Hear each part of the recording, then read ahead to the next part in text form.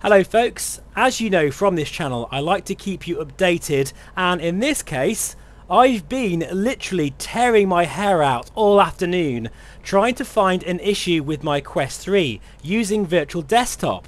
As you know, I rave about it and usually it works really well. However, it seems the latest Nvidia driver version 560.70, which I think was released on the 16th of July, is causing some pretty major issues, and I've been tearing my hair out trying to work out why my Quest 3 has been laggy, stuttery, and just overall really unstable.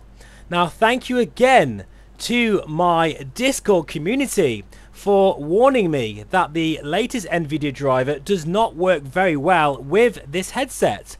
So I've now rolled back to version, let me get this right, I'll have a link in the description below, version 552.44, and the result is fantastic. It's back to that really super smooth performance using VDXR that we've grown to love.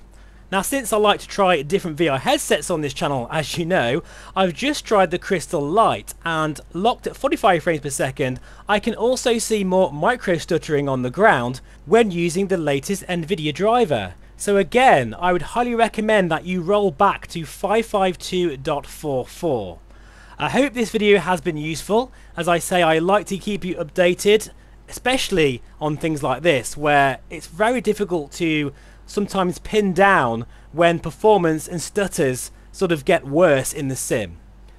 I'll have a new video soon showing the UK update and my thoughts on it in VR. But for now, thank you so much for watching. As always, please feel free to subscribe. I'll see you again very soon. Bye bye for now.